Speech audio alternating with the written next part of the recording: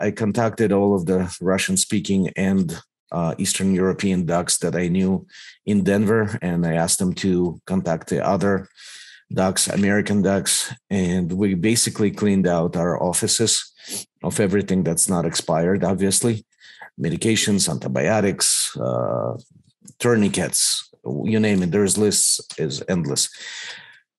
Uh, there's wars that can be fought from United States. There's wars can be fought on the streets of Kiev.